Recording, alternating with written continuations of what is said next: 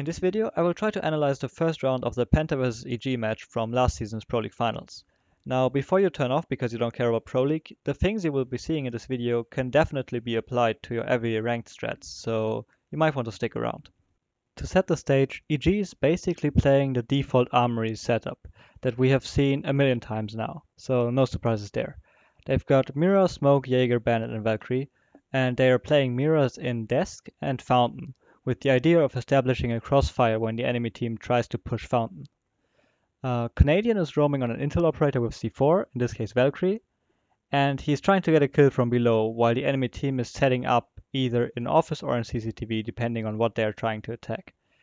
In general, there are a lot of different options to get the C4 kill on border, so Pulse and Valkyrie are definitely really strong. And of course they also have holes from above to help Canadian if Penta decides to clear the roamers, which is what they did in the regular season. The interesting thing about Penta's lineup is that they don't have any smokes or ying, which makes it kinda difficult to actually get a plant down, but we're going to see that they won't need it. I picked this round specifically because it is, in my opinion, a textbook example of how to attack Armory on border.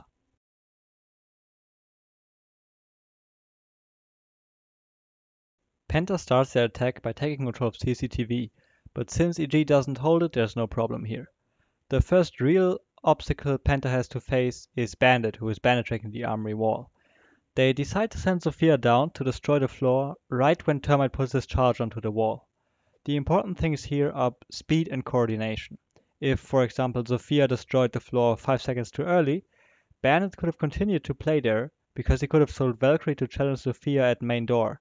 And now that she has to worry about a roamer, she can't prevent Bandit from tricking anymore. Right after the breach, Kanto picks off NVK who tried to rotate to Armory, because that's where Penta will attack from. I wouldn't say that dying here is a mistake on NVK's part, but I want to highlight how Penta is playing this attack, so keep this kill in mind.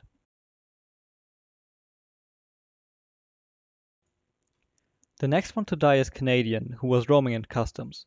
Fabian knew that Canadian was downstairs, because that's basically where he always is, and he also knew that Canadian was going for a CCTV C4, so he lurks at the bottom of E stairs and gets a free kill. Immediately after they breach Armory, Pengu rotated to K9, and now we can really see how Penta attacks this bomb site and why they don't need any smokes or ying.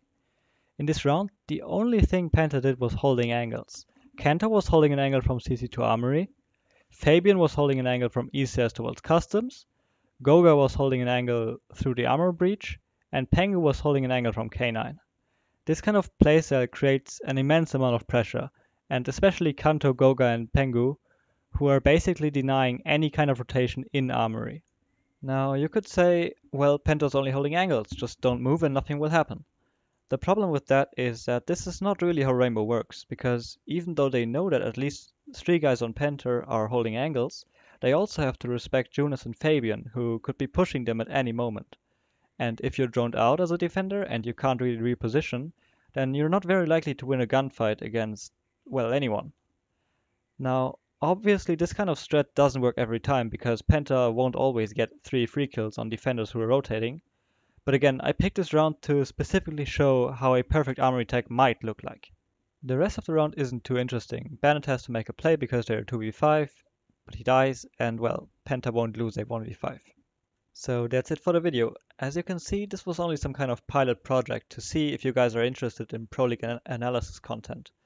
If you are, let me know in the comments, and I would also appreciate some feedback on the graphics because I'm not too sure if they're actually helpful. Anyways guys, thanks for watching.